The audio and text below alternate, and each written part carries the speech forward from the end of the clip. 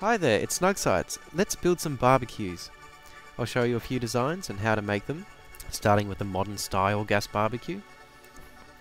We'll start by placing some black wool and stone brick stairs on top for the barbecue hood, and then I'll put some top slabs on the side.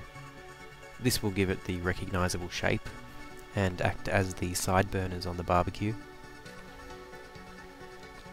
And we'll put some stone buttons on the front for the cabinet handles. And now here's a luxurious gas barbecue.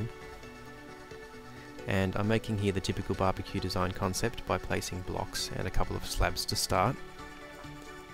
A wooden block for the cabinet and stone brick stairs on top for the hood.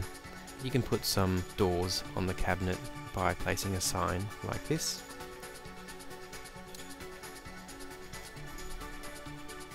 That's where the gas bottle would live, in there. And I'll put some stone pressure plates on the sides to complete the look.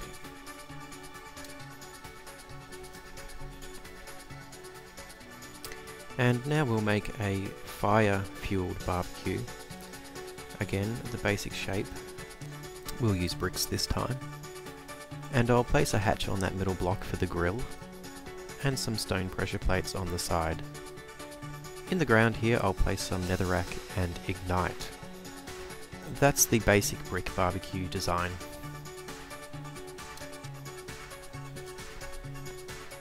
We can change the blocks along the back of the barbecue here for different styles. Experiment with different blocks and find a style that you like.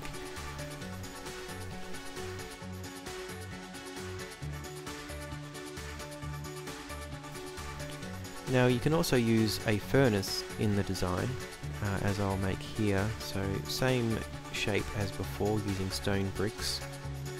Put in the furnace, and I'll place some wooden pressure plates on the sides, and put a stone pressure plate in the middle, or you can use the hatch as we did before for the grill.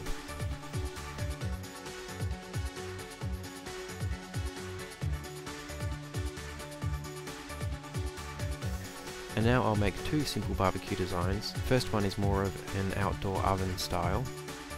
Place two full blocks, two stairs like this, and then two stairs facing the other way, and complete with slabs. And now a more DIY style barbecue. I'm placing bedrock down first. This will look like ash later on, and a couple of blocks. And I'll put slabs on top, and two temporary slabs so that I can place the upside down stairs like this, and another one here, and then I'll remove the slabs, and that's a very simple DIY style barbecue.